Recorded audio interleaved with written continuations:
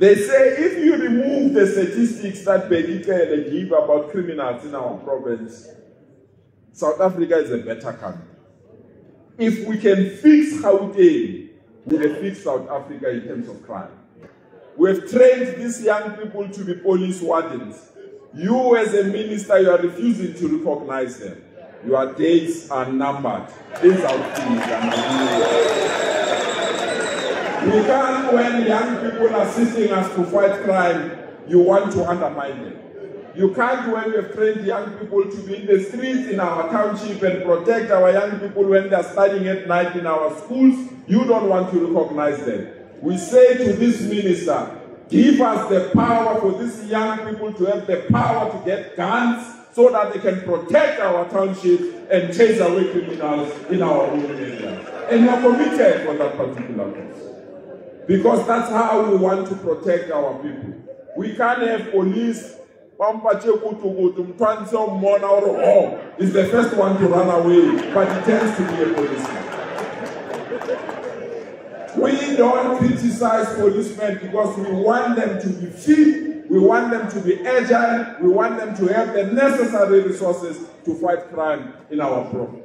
After a video of Panyaza Lesufi that was trending on social media allegedly threatening the job of Minister of Police Bheki Cele, Panyaza Lesufi saw it fit to respond to the claims of him threatening the job of Bheki Cele. And in a statement, he says, the first two paragraphs, in the last 24 hours, I've noticed with disappointment the slicing and leaking of a video recording of an internal political presentation I made to a gathering of one of our alliance partners.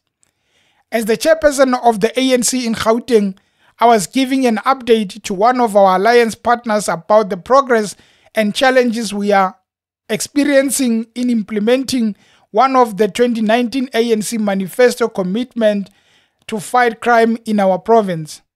The content of my presentation, as per the leak, came across as insensitive and threatening to a government minister, and for that I apologize and accept full responsibility for what I said.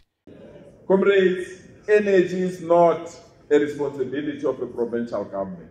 But the provincial government that I have the honor to lead said that we can't fold our arms when our people are going through difficulties.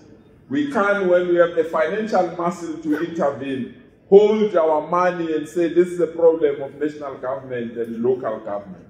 I'm proud that the government that I have the honor to lead will buy 522 transformers in all our townships, in all our informal settlements, in all our hostels, so that our people can get power. We are not going to Cheshela Morao purely because one minister national is sleeping and snoring. We are not sleeping, we are not snoring, we are ready to go and serve our people. So from this week, every week without failure, we will install and bring electricity and install 11 transformers every week until the end of December, so that our people can get power. It's a commitment that we are not ready to leave it unattended. And any minister, and any national organization or national institution that will stand on our way when we want to give people our transformers, that individual or organization will crush it here in our province. We are very clear. ESCOM must not be an opposition party in our country and in our province. We are very clear. ESCOM is an institution of an ANC-led government. It must toe the line of the African National Congress. There is no independence here. We are in charge, we've been elected by our people, and ESCOM is an institution of the state. It must behave or else it must crush the leadership of that country. We are ready for it. We are ready to lead that revolution. There is no neutrality here. If they want to be formed and to be part of this government, they must listen to us. This thing of asking our people before they connect them to pay 500 or 6,000 must come to an end. Connect our people and give them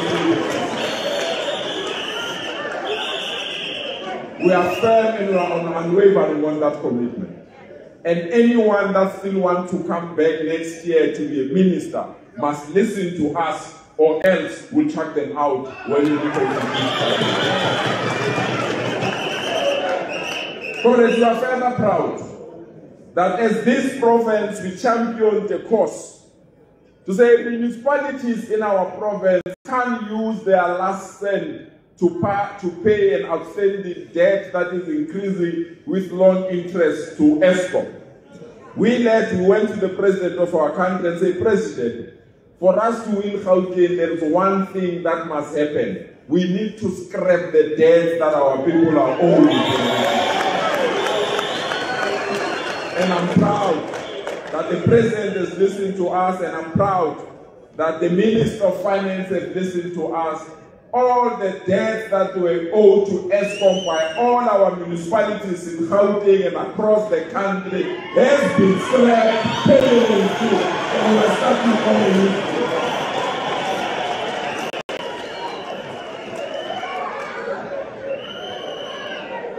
slate. We are starting on a new slate. And we are requesting the municipalities as well to follow suit. We are requesting the municipalities to follow suit. ESCOM can't scrap their debt, and they cannot scrap the debt of our citizens in our province. And I'm very clear, comrades. When we go and Sanko, we need your support on this matter. When we go to formulate the manifesto for the 2024 election, there is one issue that we are putting on the agenda of that manifesto, Gauteng. We say our government is spending 70 billion every year on the basis of paying indigents, for indigents not to pay electricity and water. But unfortunately, this 70 billion is shared with everyone in the country. Motsipe, who's rich, is getting free water and electricity. Ivan Koza, who's rich, is getting free water. All rich people and people that can afford in this country are getting free water and electricity. We want to go to that manifesto, and that money must be retrieved from the rich and be taken to the townships, and be taken to the informal settlement, and be taken to the hostel, and say, if you stay in the township, if you stay in the informal settlement, if you stay in the hostels, you must be given 1,500 limit as the amount that you must not pay. If you use water and electricity above 1,500, that's what you must pay. We must pay that. We are paying the debate of a flat rate. We are paying the debate of a flat rate. If you are in the township, if you are in the informal settlement, if you are in the hostel, we are saying you must get the benefit of 1,500 from the 70 billion allocated by government. It's only when you use more water and electricity beyond 1,500 that you must pay for those particular services. That's an intervention that will assist and alleviate our people. But we are also saying, in the manifesto of the ANC, if this matter is not on the agenda, I hope Sango is going to support us. We want to follow the community. We are saying this. The bonded house, everyone that is staying in a bonded house, especially white people and all those that are rich, those houses that are bonded, they belong to the bank. And therefore the municipality must send an invoice about water and electricity to the bank that is the owner, not to the person that is saying.